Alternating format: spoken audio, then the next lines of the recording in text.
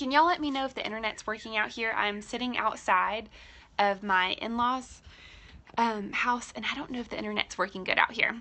Hi. Okay, as you're joining in, can you let me know, is it working? You can hear, see, it's working. Okay, good, awesome. Well, thank y'all for hopping on really quick.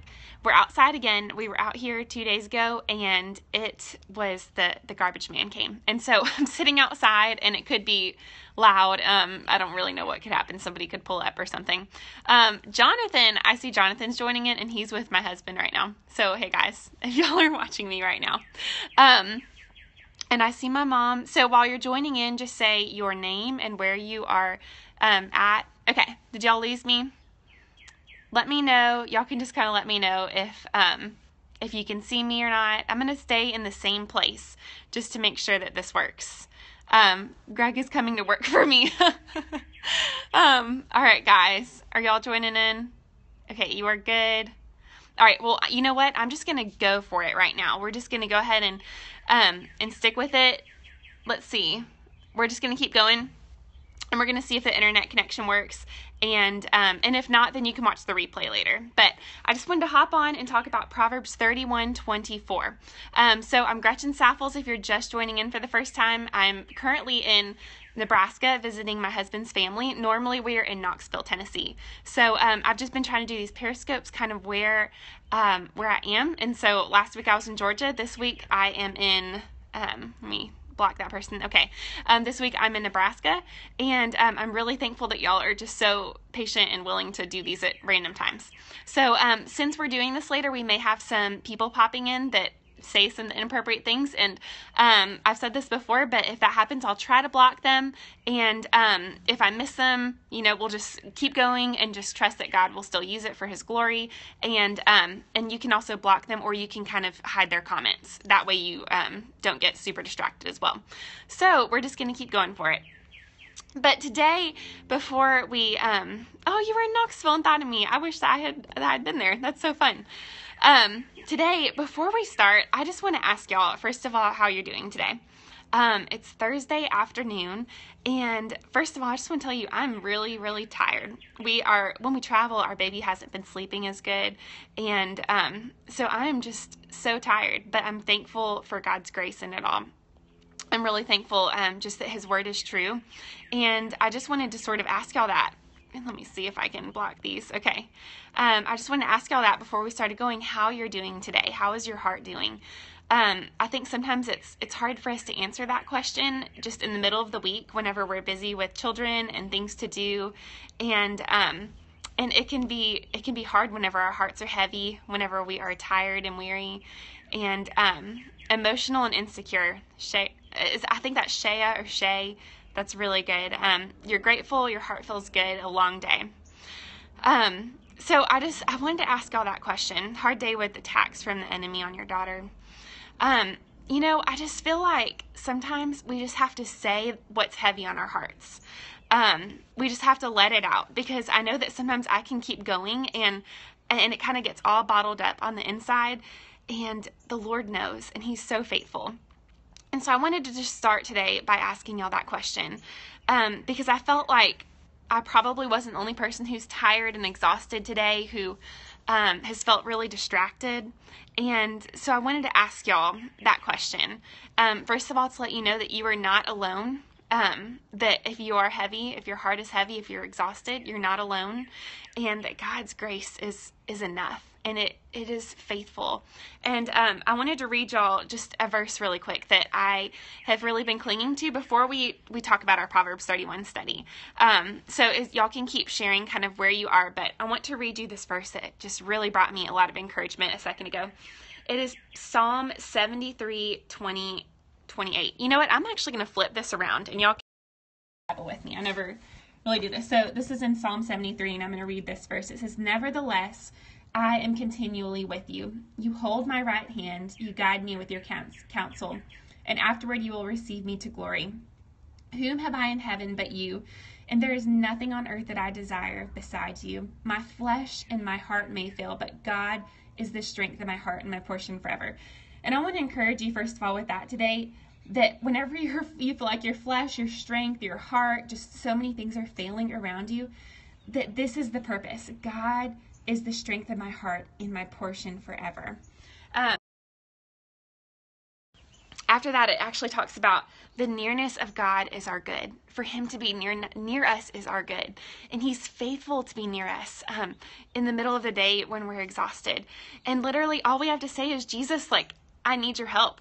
I need you. I'm weary. I'm confused. I'm distracted. I'm discouraged. Just tell him, and he's so faithful to be the strength of our hearts and our portions forever. Someone asked what verse that was. Psalm 73. You should read the whole psalm, but that was specifically Psalm 73, 23 through 28. And I've been meditating on that passage a lot lately. And today we are going to talk about Proverbs 31, 24. And in this specific verse, we're going to, we actually talked about Lydia. If you're doing the Proverbs 31 study with me, I'm going to kind of show this. So here's Proverbs 31 study.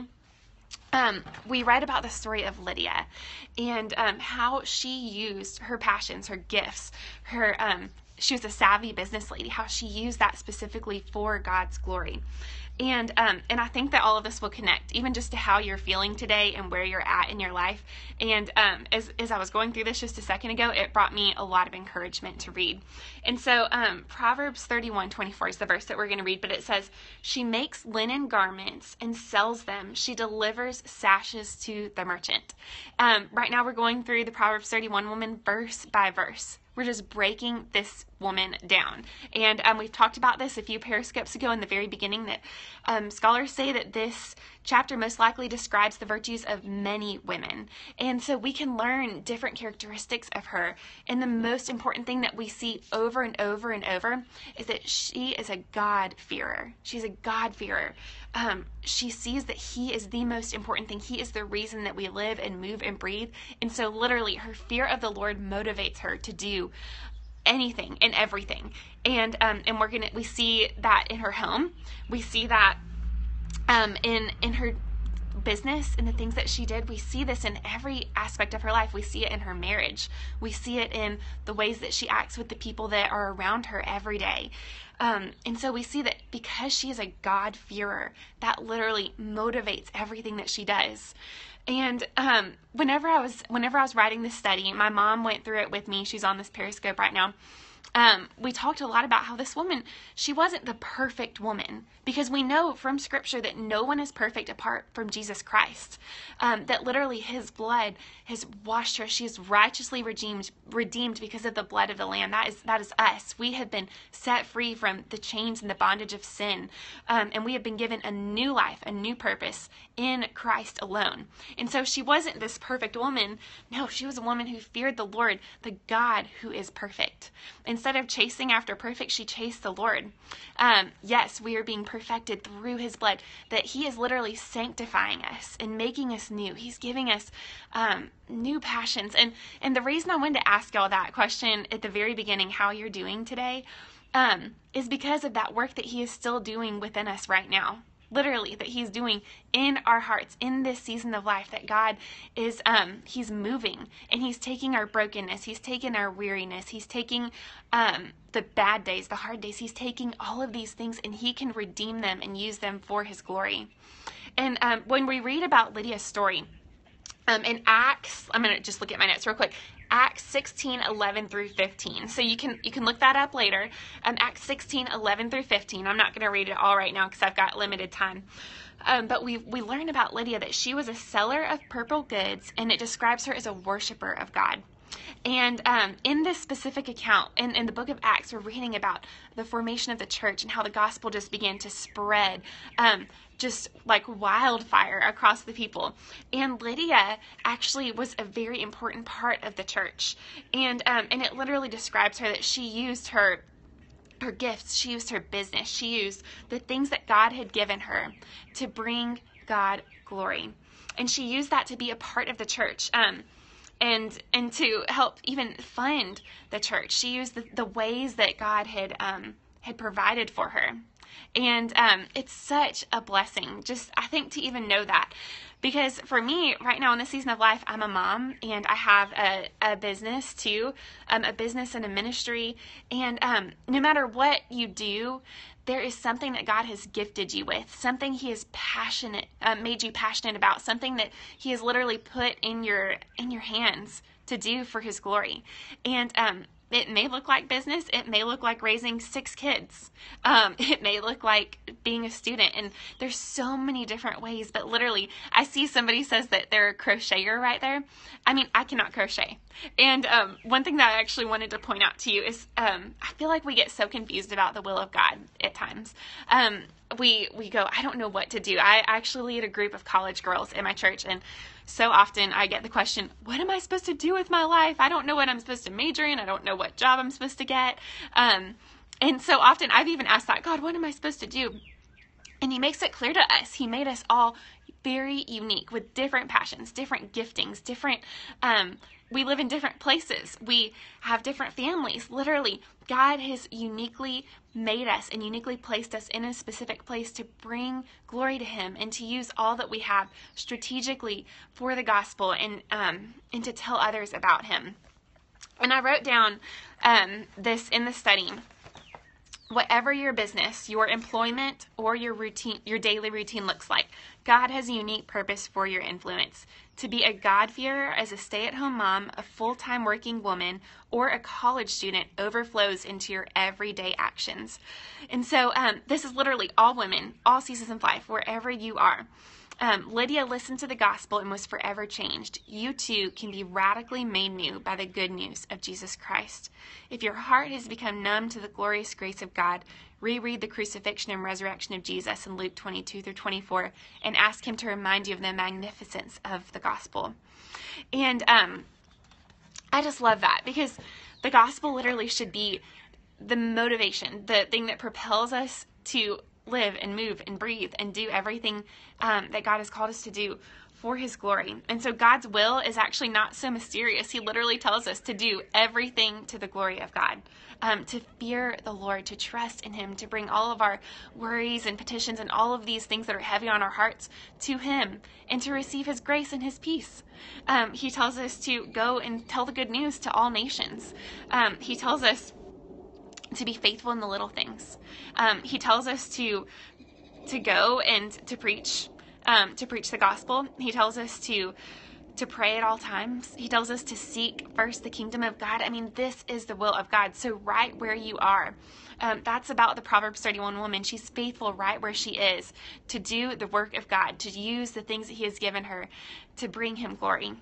And so even today, if you are exhausted, if you are weary, if you're confused, if you're discouraged, I just don't know where you are, but wherever your heart is, come to the Lord and say, God, this is where I am. This is where you have me. These are the things on my heart. I'm going to trade my frustrations for your peace. I'm going to trade my confusion for your direction. I'm going to be faithful to fear you above all else. I'm going to be faithful in the tiniest things that nobody's ever going to see, because we live in a world that glorifies the things that people can see. We glorify numbers. And me and my husband were joking the other day. I was taking a picture of my son on the swing, and we were just joking, because we feel like if you don't take a picture of something these days, people don't believe you that it actually happened, because we document everything. And in a way, it seems like we rate everything by likes and numbers and all of these things. And it can trap us as women, and it can make us feel like the things that we're doing, the little things, don't matter as much as the big things. But that's totally not the truth. God calls us to be faithful in the little teeny tiny things that nobody is going to see. And those are the really humbling things. But those are the places where we know Him intimately, where we become more like Him. And where He molds us and He shapes us for the big things. But it all starts with little tiny things. Lydia didn't just do these big things. She was faithful in the little things. And the Proverbs 31 woman, we read about her. We've already read, I'm going to look in my Bible real quick, but we've already read different things about her, that she was so faithful in the little things. And let me pull this up really quick. Okay, so we just read how she literally even spun yarn. Like who wants to spin yarn? And yet she did that for God's glory. She did that because she feared him and she trusted him and she wanted to live a life that matters for the kingdom. And so I just want to encourage you with that today. I want to encourage you that it's so easy for us to get lost in comparison and a few things I wrote down in comparing, and trying to be the best. Even just Proverbs 31 women, we try to be the best. I mean, we try to go, okay, I've got to post a picture of this because it's going to make me look so like I love Jesus. I don't know. But we do these things in our hearts. And the thing that matters that God looks is he looks at our hearts. He looks at these little tiny faithful things that we can do to be worshipful. So my encouragement to you is in being faithful in little things is not to compete, not to compare, not to strive, not to do these things for numbers, not to post things for likes, not to share things for affirmation, but to do everything that you do for the glory of God and because you fear him, and that would be what fuels us and what motivates us. And so that's kind of what I wanted to share today from the study, and just what God was teaching me in my own weariness. And I noticed that whenever I look too much to other people and to just the worldly things and to the numbers and all of that stuff, that I just lose my joy. I so quickly lose my focus. And the reason that God has me living and moving and breathing, I lose that focus whenever I try to compete or compare or be the best. And God hasn't called me to do any of those things. He's literally called me to be faithful right where I am with what I have. And that's it, and to love Jesus with that. And so God he had me do a heart check earlier. And I think that that's kind of what this Periscope is today. It's just a heart check for us. It's a heart check. It's a reminder. And I pray it's just something that will help compel us again to just be motivated to love the Lord our God with all our heart, soul, mind, and strength. And that would be the reason we do everything. And so I just want to encourage you with that today. And I want to pray over us real quick. And then I'm going to go in and spend time with my in-laws, because they're in there taking care of my little Noli bear, who y'all have seen, and he's so cute. Y'all, I can't even stand it. But I just want to pray for us, and that we would be willing to be humbled by him. And it's so hard, like the humility and the soul scrubs and all of those things are so hard. But guys, they're so necessary, and God is so good whenever he scrubs us to make us more like him. He's so good to use our small gifts and our little things to just bring him glory. And he's so good to sing over us and to be always with us. So I just want to pray for us really quick. I think somebody's pulling in next door, but I'm going to pray for us right now. God, I thank you so much for these ladies that are just joining in with me today whenever my soul feels weary. And Lord, I just know that today I got distracted from my purpose. But God, you're so gracious, and you're so faithful to meet us whenever we're weary and confused and broken and discouraged. God, you're so faithful to use our little tiny gifts, our small offerings for your glory. You're so faithful to love us and to sing over us. God, you're so faithful to send Jesus to die for us so that we can have new life. And not only that, but to sanctify us every day.